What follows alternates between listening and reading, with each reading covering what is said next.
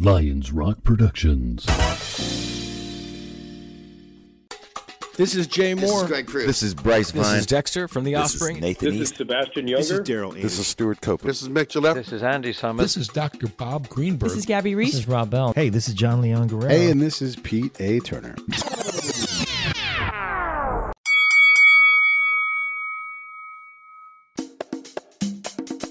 And now, the Break It Down Show with John Leon Guerrero and Pete A. Turner. Hey, this is Bryan Fuller from powerrowing. I'm happy to be a part of the Break It Down Show today and talk a little bit about what's going on. Brian and I go back to the mid-'90s. We are both in Germany in the Army together, and it has been, look, Brian, it's 25 years that we've known each other. It's unbelievable. Like, we were just kids. Yeah, it's been a long time. We used to do all kinds of nonsense that young single dudes. We kind of have a bachelor playboy lifestyle where a lot of our money was spent on having fun. And now, yeah, our kids are... When kids are 25, that's how long we knew each other. There's a lot of memories in those 25 years. And I don't want to jump in line in front of you because I know you've got some good ones. And it's just always great to hear someone else's recollections of the same time frame. So go ahead. Oh, all right. So look, I got to start with my favorite all-time Army story. I got to start with that one. And it's going to crack you up. It's going to crack you up, especially you. And the listeners will be like, you just have to bear with me for a second here. So when I first got the Darmstadt, Pete was already there. So he was kind of my welcome committee. And the very, very first thing we did, after just, unloading all your stuff and stuff like that, was train for a thing called Nijmegen. And Nijmegen is like this 4-day march all around the city of Nijmegen to kind of celebrate a bunch of different things. Liberation in Nijmegen during World War II, and it even goes back farther than that. But it's a 100-day march, and they have all these soldiers there. And honestly, it's primarily at this point to celebrate the American soldiers that helped liberate Nijmegen. And Pete signed me up for this. And that was my very first thing I did. Basically, at my very first destination unit was march this 100-mile march of Pete. Pete, do you remember that march? Yeah, of course. So look, a bunch of us wanted to try to go. And the thing is it turns out I've always been an organizer. And everybody's like, you can't get a group of counterintelligence people to go. But sure enough, we did it. And I think we had a great time. That was maybe my best 4 days in the whole military happened in my first month. Yes, it's so true. And the story I'm going to tell is it's kind of a unique story. Pete will he's going to crack up when I tell him the story. But so every day we march 25 miles, and we were very much not the cohesive unit. Like first 3 days, we just all marched on our own. Because most units showed up with like 50 guys, and they were all in order, and they'd carry a flag, and like there was like 9 of us, and we were all spy guys, right? Yeah, and so intel guys, and so we're not that whole good at that whole like marching together kind of thing. So we all kind of did our own thing for the first 4 days, but then ironically on the last day, I think our commander showed up, and he was going to see us off.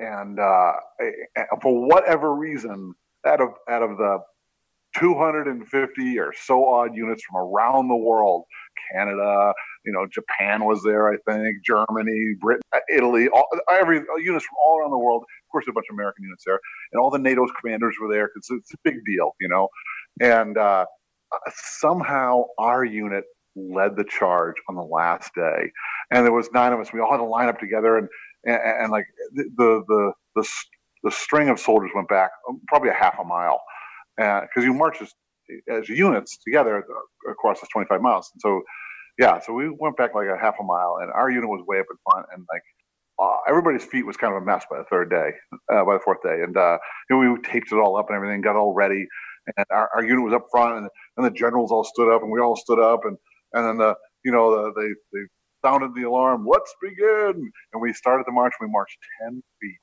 And we had at that time was Specialist Saunders took 10 steps and went, my feet, and fell down on his face right in front of all the major leaders. And then we sit there while he went, my feet, for the next probably a half mile. Units walked by us going, hey, you guys okay? Hey, you guys okay? Hey, you guys. By about the third one, I was like, you know what? F you. That was But really, though, after all that struggle on the last day to fall out immediately, it was terrible because you're right. Those guys were absolutely fucking with us. I don't know. What's your experience? What do you think about that, Pete? It's probably the fun about the military. Yeah, it was. So my experience was the same thing. You know, whenever you march in a group like this, and there's a dignitary like we had, is the unit goes by, you march, and you actually are marching, march, and then the leader of the group goes, to present honors. They say, "Eyes right," and then some of the people salute, some of them just look at the person and with respect, and they go, "Ready, front," which means you're going to look back forward again, and then you can kind of relax because you've gone past the podium. So literally, the leader of our group goes, "Eyes right," step, ready, front, oh, and he fell out, like just clearing the bleachers at this point. And they had rank ordered us to be first because we were the slowest unit because we had completely exploded the day before. Oh, that's why. I didn't even know why we were first. Oh, God. That was the most embarrassing moment. We're all just standing, guide on, and like, "Hey, you guys okay?" You guys, I remember the British right behind us, and boy, they just were like, "Oh, it's only 26 more miles, guys. Hang in there." There, I was like, you know what? He's hurt. We should just let him die. Saunders, God bless. I mean, here's the thing. If you're going to march for 25 miles, the best thing to do is to be done marching. So it takes you 8, 9, 10 hours, however long. If it takes you 12 hours, there's no time to recover. Like, you just want to go, get into your rack, go to sleep, rest up, get food, get water, and get ready for the next day. And Saunders the day before was stopping every 2 hours for an hour, and we were just never going to make it. And so the group totally exploded apart because it was every person for themselves. So our times were terrible because it took them so long to get back. And then, here I am in my recovery sleep. I've been asleep for a few hours. I'd really pushed hard that day to get done because I was so aggravated by Saunders. And he comes in and wakes me up from this recovery deep sleep. And he's like, Pete, I made it. And I wanted to strangle him. Oh, I wanted to strangle him so bad because he was just that's so horrible. It was hilarious, actually. We were sprinting. You were way up. I think Phil was way up front. It was me, you, Phil, and then Lieutenant Brzezinski, and then another lieutenant was there. I can't remember his name. And a couple other people. And yeah. But we were basically running the whole thing. Yeah, it was ridiculous. And then that last day, it was just like, I'm out of here. We took off going fast. And, that guy, Lieutenant Drew, I can't remember his last name, but he had tendonitis for like the next 18 months. It was an easy thing to do. And, boy, Saunders was just killing us. I'm glad we all got through it, though. What do you remember about people finishing that day? It's you got to hit your hand like 300 times. You can either do it really quickly, or you can just smash your hand for hours and hours and hours, and get it over with. Just smash it as many times as you can, and like that's really kind of the mentality of it. And that was probably the funniest experience in my military career. So one of the things I remember was we would be walking along, and there's hundreds of people all around us, and nobody's in formation. There's civilians, there's different military units. Hell, the Swedes are on the side of the road. They're partying at a bar, and we're all about business and everything on hiking. But the paintball, remember the paintball, Brian, where like all of a sudden someone would start limping, and they just grab their thigh, and then they'd get better, and all of a sudden someone else would grab their shoulder, and then it was like just these little micro injuries that would happen and be over within a couple of seconds. And listen, I'm not mad at Saunders. He was trying his best. He dug deep, and none of us knew any better. If I had been the one that had gotten hurt, I likely would have kept pushing too, so I can't blame him for that. And let's not forget, he did totally change he trained the hardest, and then right as we were going, he's like, I bought new boots, and I wrapped my feet so I won't get blisters, which is 100% the wrong thing to do. He's a good guy. Nothing wrong with him at all, but just, if something could go wrong, he could find a way to make it happen. So I talked you into Nijmegen. I mean, I know we met and I was helping organize it, but I didn't realize I had talked you into it.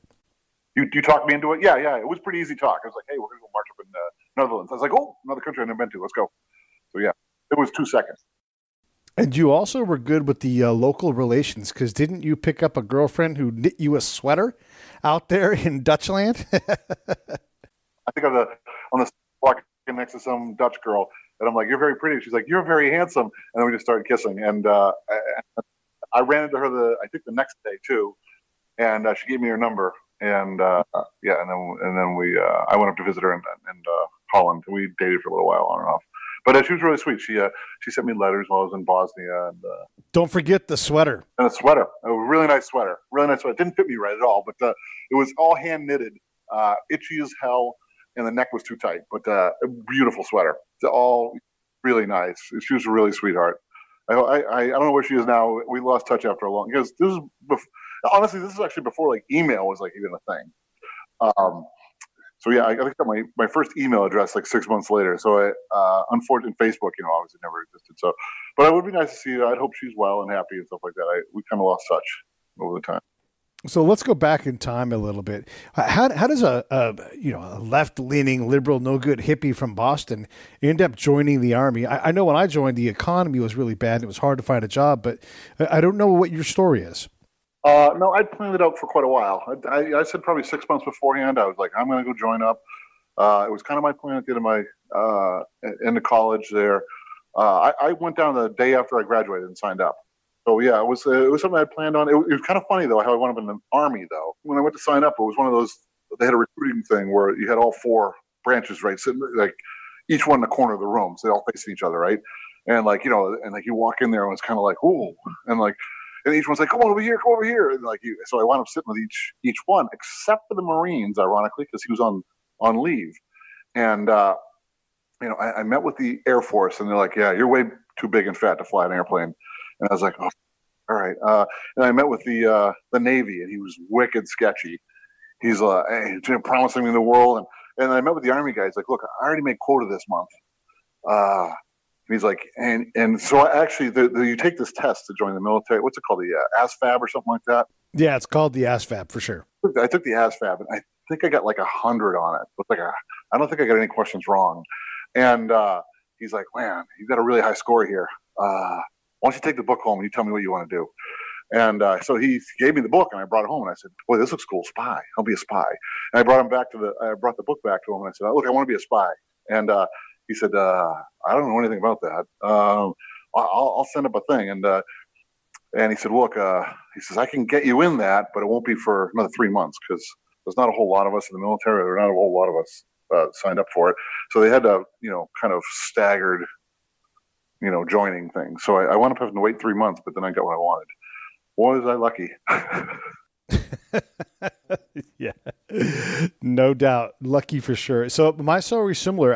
I got out, and I would say I was pushing shopping carts in the rain at Costco, and I'm like, something's got to change. And me and this other college grad, we just couldn't get any traction with finding a job. So we were talking early one morning when we were doing some stocking for Costco. And he's like, I think I'm going to go join the Army and become a spy. And I thought, oh, that's interesting. And then that day I was out there in the rain and pushing carts, and I didn't have any experience, so I couldn't get a job, and I couldn't get a job to get any experience. So I was like, something's got to change here. And that was when I was like, I'm just going to go check it out. And that's what I did. I literally went and just checked it out to see what was going on with it. And I think if my recruiter had been anybody different, it would never have worked. He didn't trick me or anything. Actually, he didn't even care. Like your guy, he's like, I'm done. My recruiting tour is over. So, I don't care if you sign up or not. And basically what I told him was, don't bug me. Let me think about it for about a month, and then I'll have an answer for you. But if you bug me, I'm not going to do it. He didn't care. And so a month later, I'm like, yeah, I'm going to go ahead and do it. And like the day I left for the Army, he was packing up his bags to go on to the next assignment. He did suggest that I could possibly play softball on the base team because I played a lot of softball back then. But that turned out to not be true. How wrong he was. Yeah. Yeah, it's really interesting. Same deal. Yeah, really, really did not have an aggressive approach with me at all, and rarely followed up on me. It's really funny. It's because after I got out, we had the old 9/11 thing, and I got out right before it happened. I got out in '99, and so obviously 2001 happened. But you're on active, inactive ready reserve, and I got calls about once a week. They're like, "Hey, we're going to bring you back. We're going to bring you back. You better sign up. We're going to bring you back." And I'm like, well, you just come and get me. Yeah, I was not keen on the whole that's interesting. So let's change gears again, and let's talk a little bit about some of the things you actually did as an actual spy. Now that we know why you signed up, and the first thing you did was went on a long country walk in Holland. What do you think is like the crowning achievement for you? I mean, you deployed to Bosnia, but you're an ops guy, and it turns out that probably suits you well. a planner, a guy who's making sure the guys in the field have what they need. But what would you say is the best thing? And you can't say it's the picnic table that you built. You know what's really funny? I thought the heyday of my thing was I got thrown into operations twice. So once, the first time I went there, I went as part of operations. And I'd say my heyday there was I was the most junior soldier of the bunch. And I had Phil, who was had time in on me, but his rank of me, he was a specialist also. And then I had Sergeant Dunscombe, who not only time on me, but rank on me. And,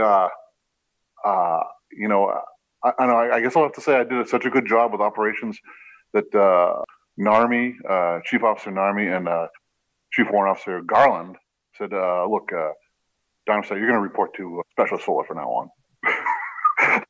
Yeah, and let's understand, this is a pretty big deal. Normally, bosses aren't made to be the underlings of underlings, but that's exactly what happened in your case, and that's definitely something I don't know anybody else having that happen where you get switched places like that. That's pretty damn good. So I was a specialist, and I had an NCO reporting to me because I was the most, I guess, put together out of the three of us. Phil was not a dumb guy at all, very sharp guy, had no business being in the military at all. And he made it everybody clear to everybody, I will do whatever you tell me to do, but I am not going to be in charge of anything. And Phil's a great guy. I love him to death. Good friend still today. But Darmstadt was just such an idiot. Did so many stupid things. And I had such low morale. They put me in charge, which is never, ever, that's like, you could probably count on the time on your hand that ever happens. A lower ranking guy gets in charge of a higher ranking guy. And that was actually a pretty good honor. And then the second time was, they sent me back to Bosnia, and they told me I was going to be part of AFib, or AMIB, or whatever it is, the British version of us, right? They gave me papers, and I went to go sign in with AMIB, and they're like, oh, we don't have you on our books, but we'll gladly take you, we were excited. And then they couldn't get it processed. And then this other group that was from Fort Hood were like, no, we claim you. And so I wound up was kind of unassigned for like 2 weeks. I wouldn't sign in with the Fort Hood guys because I was told it was going to be part of AMIB, which was a much better deal. So finally, I begrudgingly signed in with AMIB, and the sergeant major in charge of Fort Hood's intel was so mad at me. He's like, we are going to shit on you like crazy for the next 6 months. Expect you to be wiping down the motor pool and raking up landmines. And he was pretty pissed at me for refusing to sign in to him because I was told two different things. I was confused, and I was trying to reach back to my own command. And finally, they were just like, "Why don't you sign with Fort Hood? We'll just call it a day." And I was like, "All right, well, if that's what you want me to do, I'll do that." So I signed with Fort Hood. He was pissed at me, and they assigned the night shift in CI operations, and there was three of us, and so they had CI operations 24 hours a day because that's how Fort Hood runs. Obviously there's a lot of night stuff going on. Whatever. So I took it upon myself to then take all the information that had been collected over the last 2 or 3 years and start to correlate it. And I'd have my guys working, 9 at night till 6 in the morning, retyping up reports and filing them and then coordinating them together. And I actually put together kind of like a blue book of everything that's going on in Bosnia by CI operations for the last 3 years. And I had them all organized into here's all the people of interest that this person saw and this person saw, and started to make a link diagram chart. And I got to tell you, the sergeant major who hated my guts for not jumping on board with Fort Hood, at the end of probably 5 months there, he said, Sergeant Fuller, you're doing a damn good job here. I want to put you out in the field. And then he put me out in the field and assigned me to Sergeant Harrington and one officer, God, I can't remember his name. Well, anyway, so assigned me to them out into a field post. And they already had all their connections and stuff like that. They've been out there for a while, and I sort of was like a tag along. But they were so effed up. All they go out and get shit-faced with their sources. And the officers that were in charge of them, the Fort Hood officers, hated the two of them. And they really liked me. And they forced me to be with them. And the Harrington and his warrant officer didn't like me either. Harrington and I, we're friends, but we kind of a rough friendship. And the warrant officer, he was nice enough about it, but he was just such a fucknut. They wound up getting they wound up getting relieved of their duties and like sent to do something else. And then I didn't have it. I wasn't attached to anything else because I didn't have my own warrant officer. So I wound up doing kind of operations there too. But yeah, so that's probably the high point in my military career. It's funny though the way things work like that. Like people claiming you, like, oh no, we want that guy. He's a CI asset, and they don't know what to do with you. They just want you. And so the Fort Hood guys claim you, but you don't really belong to them. They don't really want to take care of you. They just want to have someone there to do certain work. And it doesn't surprise me at all that you figured out a way to shine. And then, you go out to a team. Everybody's like, yeah, go out to the field and have a great time. But unless you're able to do what you need to do, which obviously you're not able to do. These guys are already out getting drunk and doing what has to get done. You're mostly just spinning your wheels, and not surprising at all that you got back into operations. The military stuff's fun, but one of the most incredible things about you is this rowing across the Atlantic Ocean. How the heck did you get into rowing? And you know what? Just go from there. Yeah, so I joined this program that offered free rowing for veterans. A brand new program. I don't think there was anything like it in the country. And I was a third adopter. There was a couple of young guys there came back from Iraq, and then of course I came back from Bosnia. And to me it was like a revelation. It was an eye-opening experience. Like around these other veterans, and rowing is a lot like the military. You get up early, you have kind of a mission. You're going to row. You have to do it in a group. You have a commander.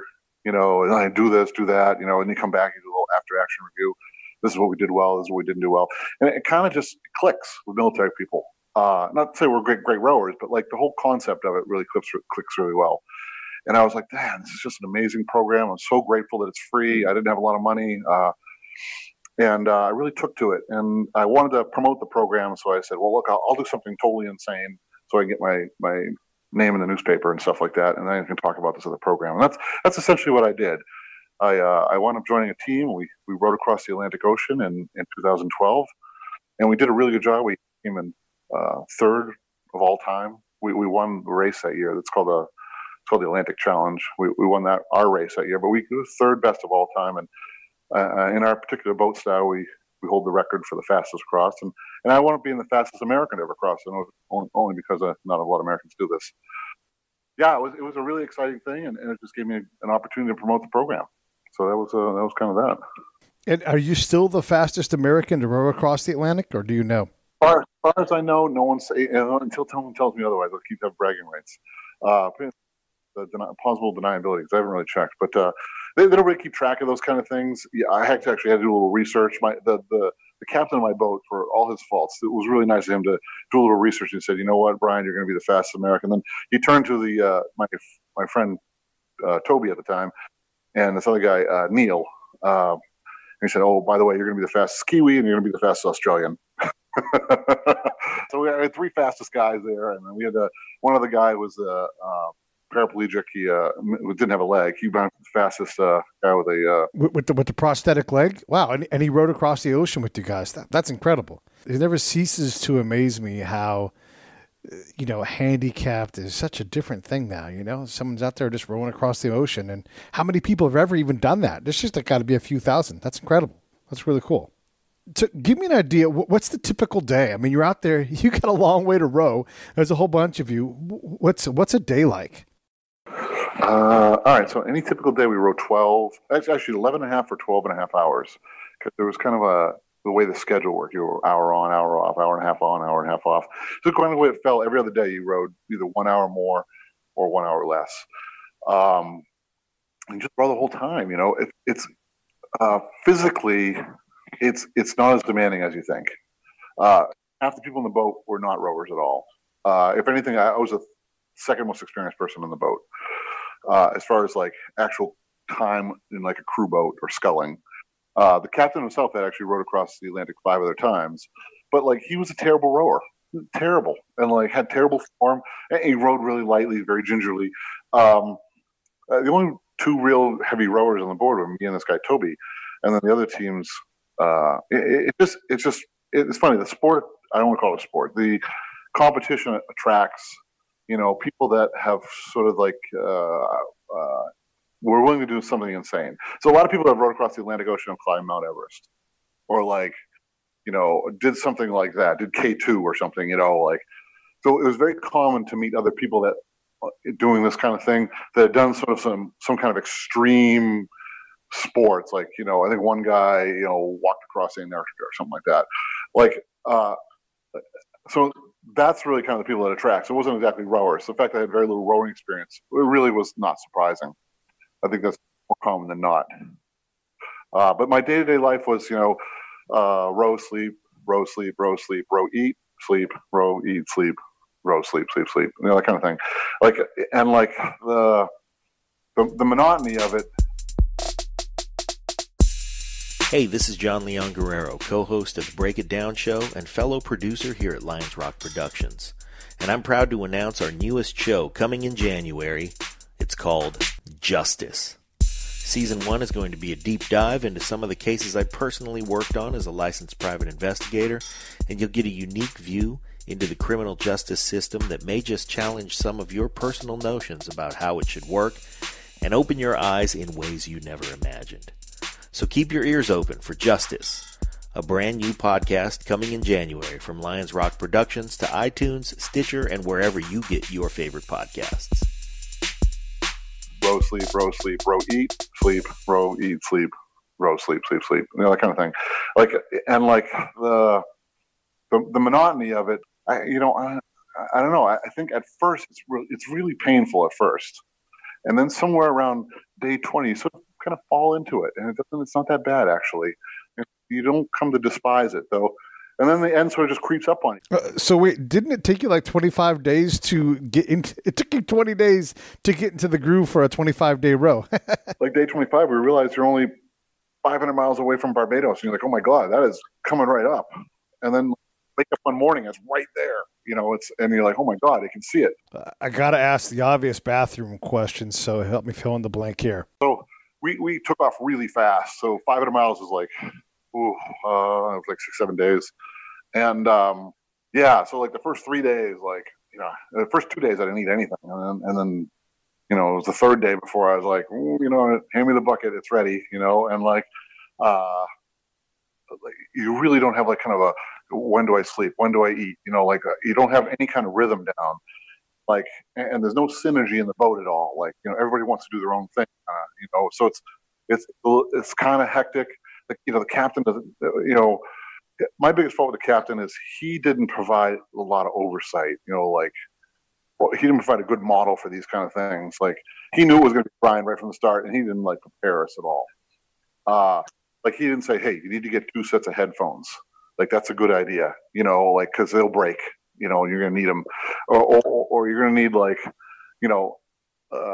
manage your sleep time like this, or manage your eating like this. We all had to kind of figure out as we went along, because he didn't have a whole lot of leadership skills. Now, to be fair, he built a great boat. He got us across safely, and got us across in a really quick time. So, kudos to him regarding those things like that. His weaknesses were all the kind of the organizational behavior stuff. So what's the big takeaway from that? I mean, is it out there finding that rhythm on day 20? Is it just getting through the challenge? What's the pinnacle moment and the reason why someone does this? There's no greater experience than when you pull up to shore. It's totally euphoric. And looking back, I have to say, I'm getting a little older now, because I'm almost 50 now.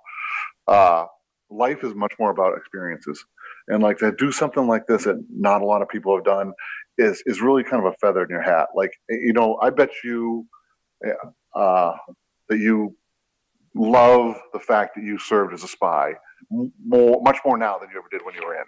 And it's the same thing with me with this rowing thing. The rowing across was not a great experience at the time, but looking back, it was a fantastic experience. And the longer I look back, the greater it was. And I even kind of want to do it again now. I'd love to captain my own boat, because I could see the strengths and weaknesses that he had, and hopefully I could build on that. And that's a little bit of hubris on my part, but I think there's something to be said, for having a much more positive, a much more organized crew, and a little more safety standards. He's not really great with safety stuff, but that being said, I don't know. I relish the fact that I did it though, because it's something that not a lot of people have done, and life is all about experiences.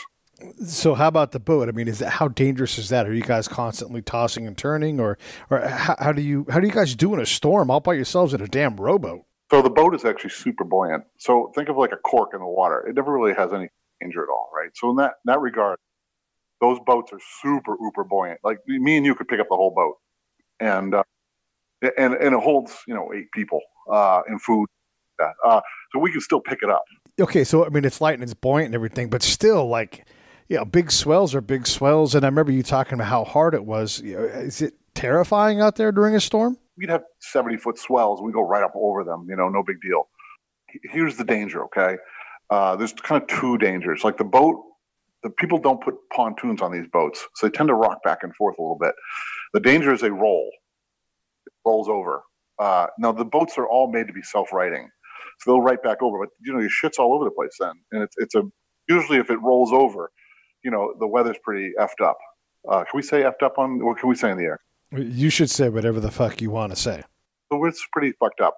So a lot can happen when it rolls over. Like that's can be a big problem. Most of the boats, when they roll once, have to be rescued because we're not going to get into the logistics of it, but they tend to take on water, even if they're designed to be sealed shut. But the real danger is you get blown overboard. During shift change or something like that, you stand up, a wave hits you, you get knocked overboard. The boats, you have a really low visibility on the boat. So when you stand up, you can only see a certain distance, and it's not that far. And if you're in the water, you can only see about 20 feet, especially if it's all waves, right? The waves coming up and down kind of thing, like little, I don't know, even small waves, like little 4 or 5 foot waves. But something blows you off board, right? And you fall into the water, you get your head above water, and you turn around, and you're like, okay, what direction is the boat? Because you can only see 20 feet. Maybe you start swimming in a direction. Maybe it's the right direction. Maybe it's the wrong direction. In 2 seconds, that boat's cruising right along. It's 100 feet away. You're in the wrong direction now, right? So now you're 150 feet away. It's only been 2 minutes. They've stopped the boat now. Now they're actively looking for you, yelling for you, right? But you can't hear anything. None of us wore whistles. You can't really hear anything, even like 20 feet away, because the waves are loud. It's a lot of decibels. So in a matter of seconds, you're now all alone in the ocean. And we didn't wear life rivers, so now you're treading water. And it's like big waves, you're treading water. The other boat's looking for you. And the other boat, they can't see very far either. And so, like, if the waves are 5 feet high and you're right at water level, your head's above water, that hides you, infinitely hides you. So it may come up a wave and they can look down. They could possibly see you if you're really close, but otherwise you're gone. And that's still danger. And so if you get blown overboard and you're not connected to the boat in some way, we wore these little strings that connected to our boat. They cannibalized them off of boogie boards, but it's just a piece of Velcro. So like, think of a boogie board weighs 5 pounds, not even 2 pounds, right? And you could have all the waves in the world, and that thing's going to hold on to your foot because the thing only weighs 2 pounds. But a boat weighs 1,200 pounds, with everybody in it, And when that thing pulls away from you, it's my 250 pounds versus the 1,200 pound boat, and all I have a little piece of Velcro on my foot. And that thing just snaps off instantly. So it's not like you're going to be tethered to the boat either at all. So that's the real danger. And then it just becomes a matter of, can we find you before you drowned? Yeah, there's this guy named Archibald that was on a cruise with his friends for the 50th birthday party. They were out like in the Straits of Jakarta or somewhere. They're just going from Australia to the next place, and one of them was a little drunk, got tipsy in a storm, and he went overboard. And we did his show on Mark Patterson's show. You guys should check out Finding Your Summit. It's awesome. I produced that show. But he goes overboard, and they don't know. They just keep on steaming. They keep on motoring along, and once you fall into the water, your head's as big as a coconut, and it's impossible to see, and it's a storm, and it's at night. So they got all the way to their destination before they realized that he wasn't there, because they're a bunch of guys hung over and hanging out. So they turn around and they navigate back, and he's out there for days, like 35, 48 hours, something like that, and just floating. And he had been sick, so he's already weak from that and dehydrated from puking. And now he's out there in the water, and his friends navigate right by him, and they don't see him. And then going the other direction, this guy learns about him falling overboard. So they go look for him, and it's just like this divine thing where they get just guided by God to go find this guy. And even as they find him, he's so tired. He does this, big like water polo kick so they can see him, and he's waving his arms. It's all the energy he has. And they see him, and they turn, and they're coming to him, and they're already pretty close. And then he realizes, that's it. That's all the energy I have. And he starts to go under and drown, and he can't save himself. And then right as that is happening, one of the guys jumps off the boat, goes in and grabs him by the arm, and then he recovers and he hops in the boat, but he was completely worn out and basically moments from dying. They just, he's like, I'm going to die as they're rescuing me, is what he thought. And luckily he made it. But that's how harrowing it is to go into open water without a life vest on, without a whistle, without any kind of light to alert anybody. A plastic light, a whistle. Yeah, they should all stuff should be attached to you. Even like at this point, it should be some sort of like GPS device. At this point, you're within 100 feet of whatever that is, and you just keep circling within that 100 feet until you find that. But I mean, those are some safety procedures that our captain never did. But fortunately, we never had a problem. But two crossings later, exactly that scenario happened. A young guy, 21 years old, got blown overboard. Boom. It was rocky waves. They went up and down these little waves. They're only about 8-10 feet tall. But he's gone. In 1 second, he was gone. They circled for 3 days. Nothing. Couldn't find him.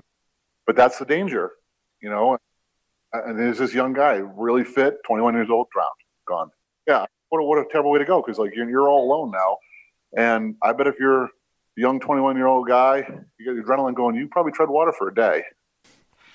Okay, so I have 100 more questions about the ocean, but I don't want to run out of time with you, and I want to make sure that we cover this next bit here. But if anybody heard during our Veterans Week, you were one of our profiled veteran businesses.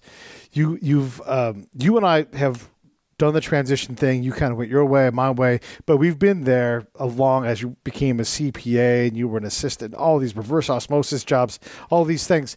And now you've got it. And I know this is it. It's not juice anymore. It's nothing down at the Haymarket. You've started a studio called Power Rowing. It's in Massachusetts. They're basically there in Boston. But I want to understand more about it. I'm going to shut up and let you just talk about it. Yeah. So it's really exciting. It's a kind of a whole new venture. So there's not a lot of rowing studios. There's a bazillion spin studios. That's with a bike. Not a lot of rowing studios. That's with a erg or a rowing machine. There's probably 25 in the whole country, maybe 30 in the whole country. Starting to spring up more and more though, because it turns out rowing is just a very, very efficient, low impact exercise. And so I thought about it, and I said, you know what, I bet I could bring this to the public.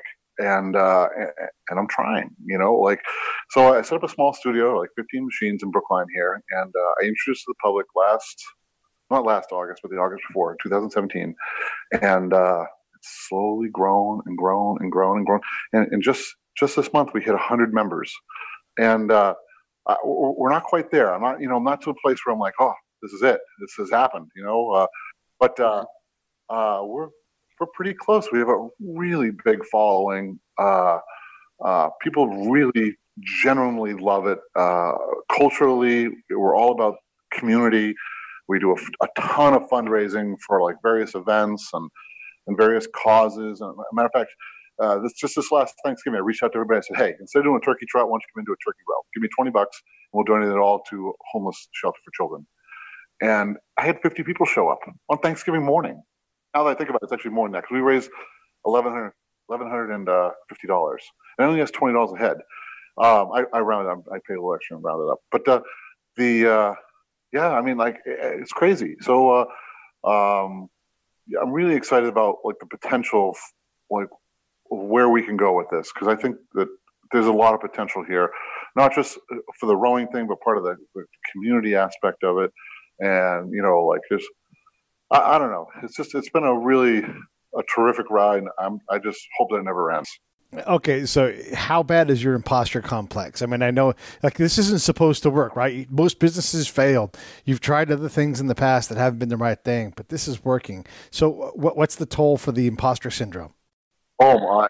Every day, like someone will come in and ask me a tough question, and I'll, they're like, "Oh, so what's the right stretch for this muscle in my body?" I'm like, "Fuck if I know. I'm not qualified to do that. I'm qualified to do this." And I'm immediately I'm like, oh my God, somebody's gonna find out I don't know what the hell I'm doing. And like people will call me up like, hey, I want a private class with you. No, I'll pay the $100 for it. And I'm like, why would you want a private class with me? I don't know what the hell I'm doing. And how am I an expert? And like I started teaching classes to kids and like 10 to 13 years old, and like, I'm like, why am I qualified to do this? I don't have any studies in like kids studies or anything like that. And boy, the kids love it. People like the private classes. People like the big classes I hold. They can't get enough of it. I've got probably about 1,800 reviews at this point since I opened, and I'm the highest reviewed instructor in the greater Boston. Well, look, that may be a surprise to you, but it is not a surprise to me. You are among the most genuine, trustworthy, hardworking, faithful guys I know. So I know that whatever you put your heart into, and I know this is what you're doing. Of course, you're a great instructor. I mean, you motivate me all the time. But what is your rating though? Like how high is it? It only comes out of 5 stars, right? That 5 stars is the hardest you can get. So I have like a 4.94 review rating out of about 1,800 reviews. And I say this with confidence that nobody's higher. No one in Boston's higher. It would be kind of in the ballpark, but no one's higher. It's 100% chance no one's higher. So whatever I'm doing, like I'm really reaching people in a way that people are not accustomed to. And I get people come in all the time and look, I read your reviews and I'm a little skeptical, so I had to check it out. Then they wind up leaving the same review. They're like, this is the real deal. Boy, you gotta try this out. He really will change your life as far as conditioning and I've done all kinds of marketing, and my best marketing is word of mouth. And I can't beat it. People come in and they're like, I got to bring a friend in. And like, that's the attitude. And like, people don't go to Gold's Gym and they're like, oh man, I got to bring Pete in because Gold's is so great, But people are like that. It's kind of, I don't want to use the word cult, but some of my own guests use that word once in a while. Like, I'm part of the cult here. And I'm like, oh, no, we're not a cult. We're not a cult. And they're like, no, it's a cult. And that's good. I'm just going to say it again because I get to say it, and I know you won't do it. But, dude, you've got impeccable character. I'm a character, but I don't have an impeccable character. When we first started becoming spies, one of the things they teach us is that you've got to be above reproach, and that's what you are. I mean, you're 100% trustworthy, and I think the world of you and what you do and what you stand for, and it's reflecting. And this is why I know that you're in the right spot, because you're just passionate about this, and you're a big, strong dude, but you're lovable, and you just have this. I don't know, man. Your character is as good as anybody I've ever met, and I'm just proud of you and so excited for you. Well, I appreciate that, Pete, and that means a lot to me. Okay, so it's the new year, and people want to work out. And it's easy to get there once, twice, 3 times, but then you start to fail. Help us understand, what does it take? Because you go every day. I mean, granted, it's your job, it's your business, but how do you encourage people to do that next workout? What do you do? Help us out. So everybody anywhere has tried once. I'm going to start this great workout thing, okay? But it's not the first day that's the hardest one. It's the second day. So now you know how hard it's going to be, and you come in a second day. So that's where the change really. That's the person that's going to make the difference. Okay, so I'll have 1 million people sign up for new memberships or buy a 10-pack or something like that in January, and it's great for my bottom line. But I really want those people to come back, and it's so tough to get them back. It's the second day that makes all the difference. That's the one that says, you know what, I'm going to make all the difference here. I'm going to do this. I'm going to do this. You got to. It's when people talk about working out and stuff like that and conditioning, I'm like, it's not necessarily rowing, it's not necessarily spin, it's not weightlifting, CrossFit, whatever you want to do. It's whatever is going to get you to do it. Okay. Now, the things that are more efficient, rowing, kind of scientifically is one of the most efficient exercises you can do. Low impact, great for bone density. It's all over muscular workout. But forget all that. Okay. Like if running is the thing that wakes you up in the morning and says, I got to do it because I'm going to love running, do it. Just do that, or class, you connect with the instructor, or the music is great, or maybe Zumba. It doesn't really matter, but whatever gets you going, whatever floats your boat, okay, gets you out there that second time. That's what's important. And you've got to find that as an individual, and then you can start to change your life. Yeah. It seems like the thing is like, just find the simplest thing. If it's just going outside and walking, just get that. Like whatever it is, even if you're bad at it that day, get out to the gym. Just get to the gym. Just drive there. I mean, everybody can do that, right? Like, you're going to mess around and leave 10 minutes later. Just get to the gym and start trying to make a difference that way. That's like the best way to make a difference in getting there all the time is just anything you can do to start. Yeah, no, I agree with you. Fundamentally, it's just, you just got to get in there and just got to do it. I one guy I like to talk about all the time. His name's Ed. He came in, he's 68 years old, and we had this workout. It's like a 3-minute workout, right? And it doesn't sound like very long, but rowing is hard, And he could never finish his 3-minute workout when he first came in. He's almost looks a little bit like the guy from the movie Up, like Ed Asner. And he stuck with me for about 4 months before he moved away. And he came in 3 days a week religiously. And at first he could do a minute, and then he could do a minute and a quarter, and a minute and a half. And at the end of 2.5 months, he was doing a full 3 minutes. And he was working on improving that time, see how far he could go, And he turned to me and said, boy, I don't know what to say, but I'm in the best shape I've been in 20 years. And he was 68 years old. So there's a little to that, like just put one more word on that page, one more word on that page, and we'll figure it out. We'll get it all going together, and he did it. He did it. And, that's a story I like to tell all the time. Wait, it only takes 3 minutes to do the workout though? Or help me understand that. That seems like that's super short. Are you like 2-minute abs, that kind of thing? Oh, you know what? So not to get into too many details, but the science is much, much more about, instead of length of time, duration of your workout, it's much more about intensity. So we talk a lot about getting the heart rate right around 85 to 90%, 85-90%. Your heart rate around 85-90%, your body starts to react and says, "Oh my gosh, boy, we've got to make some fundamental changes." I mean, I could talk your ear off about kind of like why this happens, but we could save it for a whole other show. But yeah, it's about the intensity of your workout, and in 3 minutes, you can get your heart rate gassed.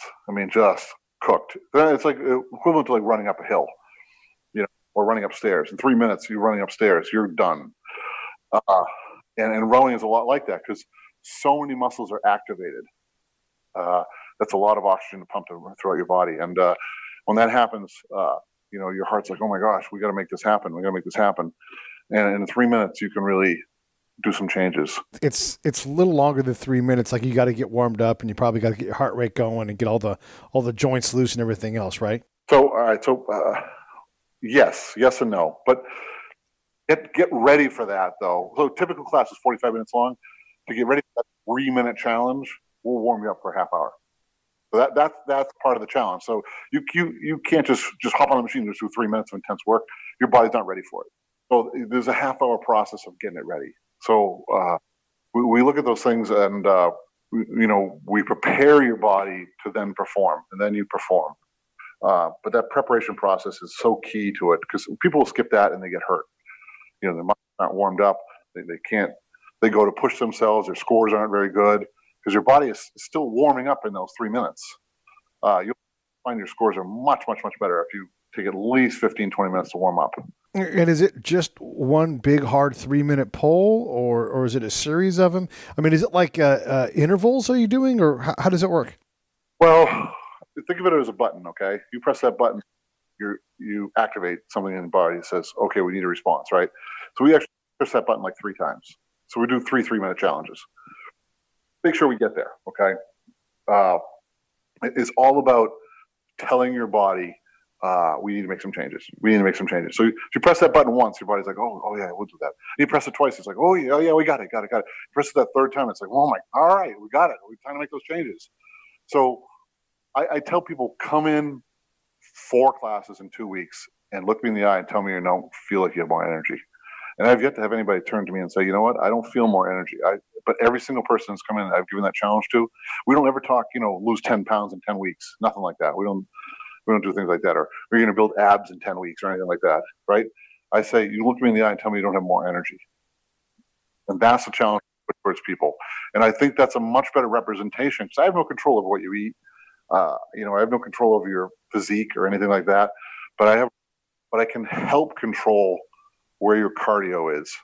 And, I got people that come to me and they're like, I'm no longer on, cholesterol pills. I'm no longer, my heart rate's, my resting heart rate's dropped by 15 points, all kinds of crazy stuff like that, because that's stuff that we can control.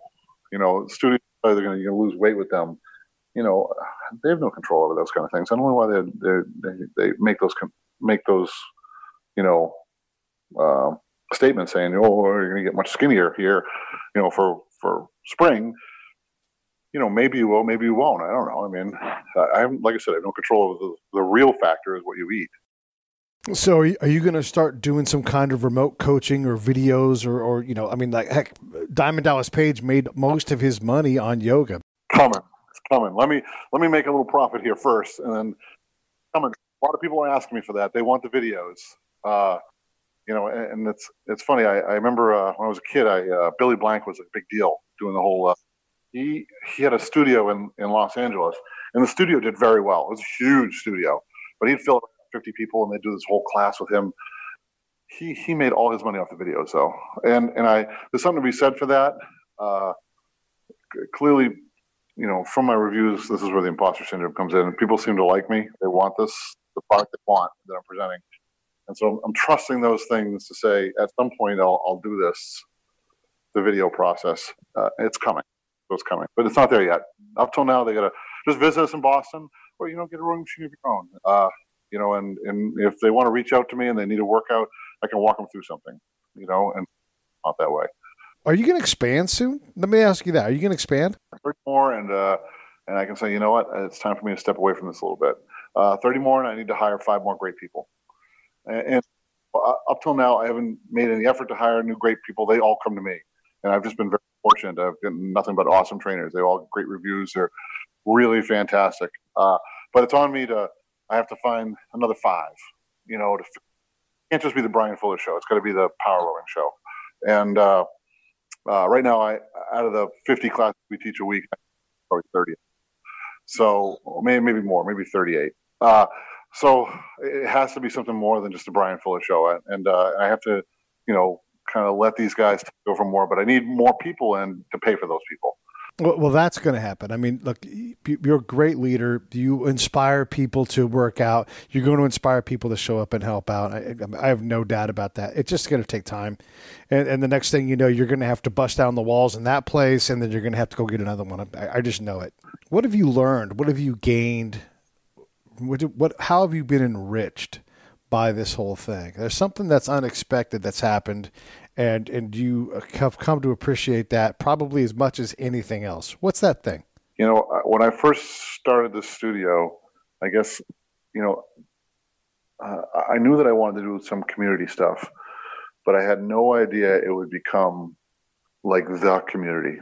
Like people, like if you go to a spin class or something like that, or yoga class, you get done with the class, you're like, okay, everybody out. And like everybody's gone in 2 minutes. And like you get done with one of my classes and there's like a lobby area and like everybody hangs out there for like 10 minutes, 20 minutes. And they've all become good friends. And like a lot of people are like, I didn't know anybody in Brookline Village. Now I know 100 people. And I've become like a networking hub. That was not something I was expecting. Like people come to me and so I get it quite a bit. They're like, oh, how do you feel about this? Or what about this? Can we do this through here? And I'm like, and I'm always trying to find the answer. Yes.